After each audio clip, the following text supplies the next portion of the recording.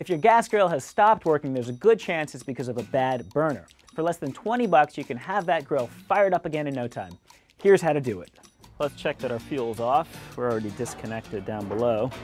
We're gonna come in, we're gonna remove our grate and our flavorizer bar.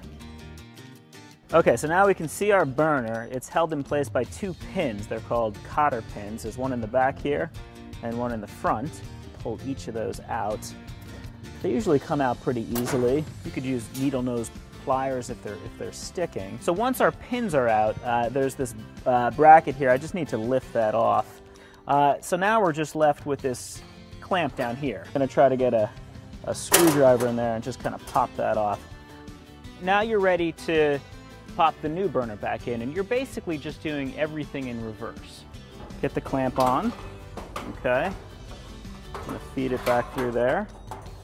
Put the bracket back on top and end by reinserting the two cotter pins.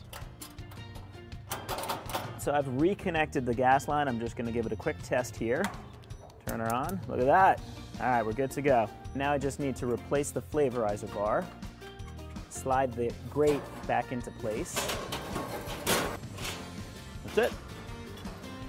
If it is time for a new gas grill, look for one with a generous warranty. Many of the top picks in our ratings cover the burners for 10 years.